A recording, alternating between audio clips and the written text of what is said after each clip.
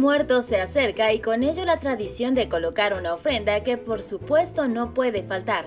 Es por ello que en mercados los colores, sabores y aromas de estas fechas ya predominan en ellos. Por supuesto, esto además de bonito, trae consigo un gasto más para iniciar noviembre. Pero si te estás preguntando cuánto podría gastarme en la ofrenda, aquí te orientamos sobre ello. Hoy como unos 500, 600 pesos. Más o menos unos 300, 400 pesos aproximadamente. Entre veladoras, papel picado, adornos, flores, un poco de fruta y comida, el gasto rondará los 500 pesos como mínimo. Claro que depende de qué tanto les quieras ofrecer. Ese presupuesto puede subir más. 1,200 pesos aproximadamente. Es una ofrenda grande, entonces como son 3 niveles, yo creo que más o menos 1,200.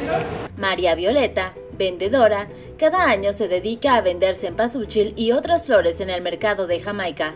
La comerciante explicó que el ramo grande de esta flor cuesta 150, 20 pesos más que el año pasado. Porque mucha flor se echó a perder por la lluvia. Ahora sí que las huertas que teníamos, pues las tiró el agua. Por ejemplo, si sacábamos 1000 rollos, ahora nada más unos 500. Principalmente por las lluvias que azotaron la zona centro del país a principios de mes y que destruyeron muchas cosechas.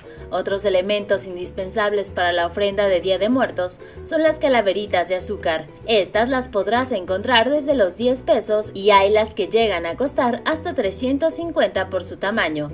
De 4 a 10 pesos el papel picado o 25 pesos la docena, 20 pesos la bolsa de copal y 20 la veladora sencilla. Para aquellos que buscan invertir un mayor presupuesto en una ofrenda de grandes dimensiones, en el mercado hay opciones como una Catrina de 2 metros de alto completamente hecha a mano y decorada por 8,500 pesos o una calavera gigante de 1 metro de alto. En cuanto a la comida, ahí sí todo depende de los platillos y frutas con los que quieras agasajar a tus difuntos, pero el promedio a invertir en total estará en unos 500 pesos. Que en todo el mes quizás unos 400 pesos de puro estar comprando pan de muerto.